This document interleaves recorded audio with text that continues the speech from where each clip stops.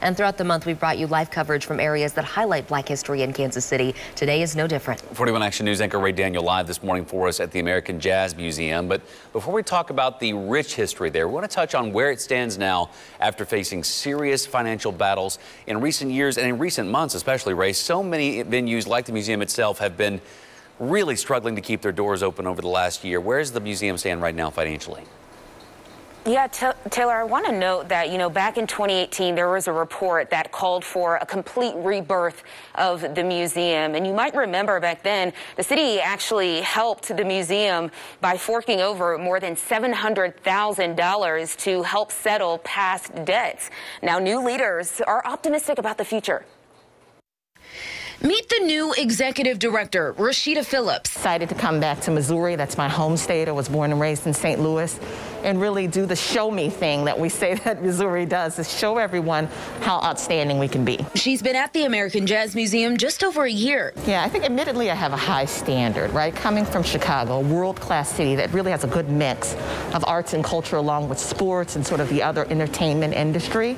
So I'd like to see that growth continue to happen here in Kansas City. And that growth is happening. Phillips says the museum has come a long way from a 2018 audit that reported low morale among the staff, stale exhibits featuring dated technology, and a lack of a clearly defined vision. We have completed quite a bit of those mandates that were put forward to us. We've hired in people that really have an expertise in what they're doing, preserving the artifacts, looking at opportunities to grow.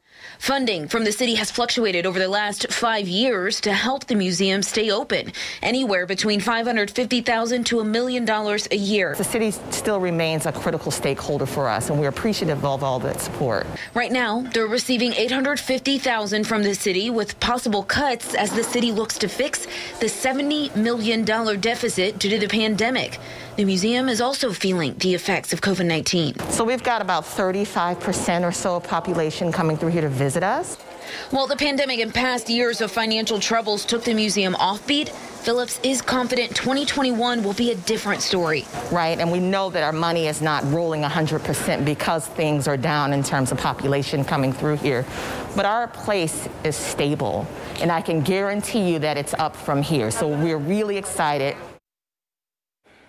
So leaders actually stated that, they've been doing so much in terms of trying to do those cost-saving measures, such as temporary furloughs until the PPP funding came through, as well as collaborating with the Negro Leagues Baseball Museum when it came to working together, so admissions and things like that, and also changing their hours. So there's still a lot left when it comes to talking about the city budget. They said they are optimistic. Right now, it is in the very early preliminary stages. And of course, there's public hearings that are going to be happening until that budget is adopted later in March. Back to you. Ray, thank you so much.